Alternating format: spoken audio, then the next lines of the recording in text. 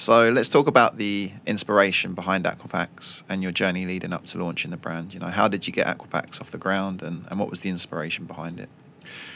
Yeah, complex, but fundamentally it goes back to who I am. You know, I grew up as a kiddie surfing the beaches on the east coast of Africa, South Africa, Durban. And you know, those were the days before plastic, so the beaches were clean. And then by the time in my late teens, early 20s, you couldn't walk along a beach after a high tide or a storm without finding bits of plastic. Yeah. And in those days, it was more of an interesting observation. But you know, later in life, it became a real thing for me that there aren't any clean beaches left. So that's the motivation fundamentally, is somebody had to do something. I was working in the water industry, so I knew a lot about water quality, and just put the two together, the environmental passion with the water quality passion, indeed, and voila, Aquapax. Aquapax was born. Yeah.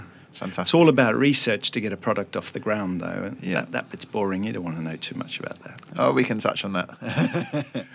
So in regards to let's do touch on that. I mean, the research for, you know, entrepreneurs listening in.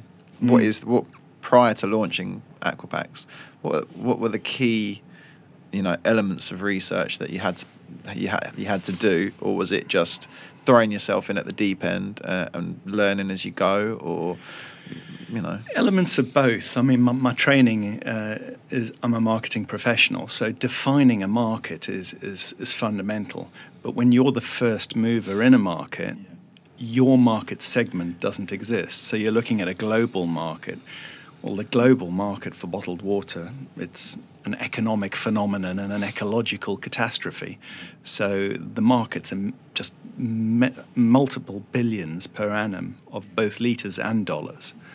So that wasn't an issue, defining the market.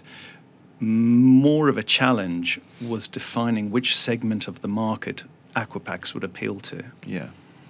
So, and that came down to blind faith. You know, if you look at the design on an Aquapax, you see the birds migrating at the top of the pack.